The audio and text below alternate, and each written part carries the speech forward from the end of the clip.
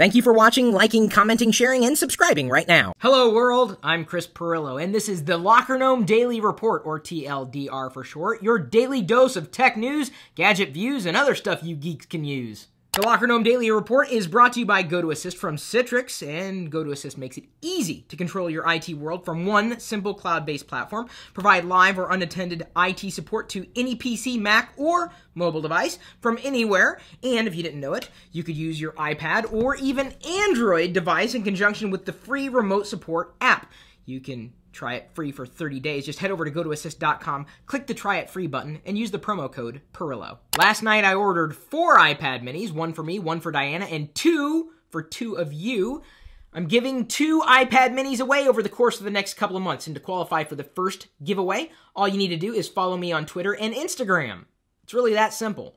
And I'm going to give the first one away on Thanksgiving Day, the U.S. Thanksgiving Day. But this is open to anybody who lives in the world. This will be one gift from me to you. But again, all you need to do is follow me on Instagram and Twitter for the first giveaway. Stay tuned for the details on the second giveaway. Now who loves me? According to the free Locker Gnome app available for iOS and Android, Maverick Phillips is our community member of the day. Congratulations, and thanks for sharing everything that we produce for you on YouTube and LockerGnome.com. Did you happen to catch my Surface with Windows RT unboxing on YouTube? I haven't done it yet, but I will be doing it after I record this particular TLDR. You could watch that video, of course, in the channel. Microsoft Windows 8 has launched. Did you guys upgrade yesterday? I really want to know. I'm trying to gauge just how many of you moved to Windows 8, if only because that will help us determine what kind of content we produce. We also posted our review of Fairway Solitaire, a hole-in-one, and high technology coming to the grave. When you die, what do you want on your gravestone? I don't know if I would go as far as to put like a QR code, but not a hologram, but I want like a video. Maybe of me decomposing in the casket. That's still up for debate, although I don't know who I would debate on that. But, you know, something that would allow me to speak to whoever was at my gravestone. If you are looking for Windows 8 apps, we put our review for Wikipedia for Windows 8 online. Wikipedia has an app, because the website wasn't enough. Technology rumors. Why we love to read about what may not be true. There's one thing that frustrates me is the rumors. I don't even like spreading rumors unless I believe I have something to add or a perspective saying, if this rumor is true, then this.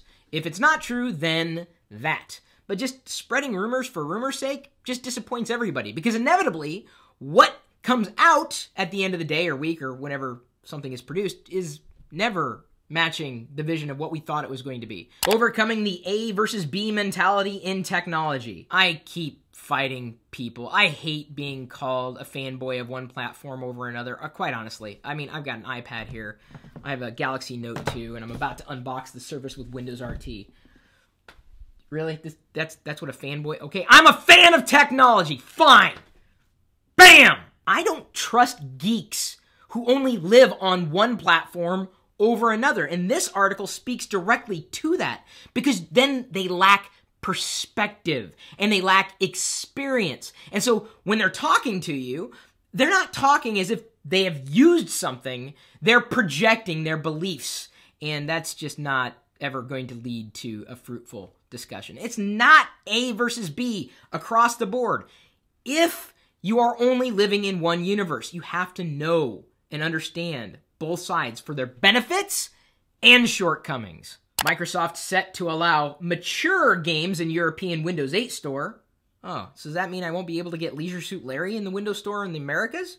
Citigroup star tech analyst Mark Mahaney fired over leaks to TechCrunch. Another reason I never sign embargoes, or very rarely. And when I do, inevitably I accidentally violate them. Never ask me to sign an embargo or an NDA. I've signed so many NDAs, I can't even talk to my dog. Bad day for the cloud. Dropbox and Google App Engine experiencing outages. Apparently North America is getting hammered, and maybe it's related to the storm there on the East Coast. I feel sorry for you if you're over there. People behind Uber want to do the same thing for private planes with BlackJet. Well, as my friend Lamar Wilson says, always bet on black. The question of the day is brought to you by GoDaddy.com. You can save 20% on your entire order by using the coupon code GO20OFF9, and the link, of course, is in the video description. And the question is, why was the iPad 4, or the 4th generation iPad, announced months after the new iPad or the iPad 3rd generation. And many people have theories on this. Here's my perspective on the matter. The release of it now is to coincide with the release of something else. You know how much this costs? $499. You know how much this would cost if it was a 16 gig unit? $499. So now you have shoppers who don't have either. So it's not targeted towards you if you have an iPad, potentially, because you have an iPad and you may very well be happy with it. I've yet to find a disappointed iPad owner. Thanks again for not just watching, but participating, commenting, asking questions, sharing the content we're producing for you, because we appreciate, well, closing that circle, because you are a part of the circle. This is the circle of trust right here, and you're in it. Stay in it, because we love you. We'll see you later.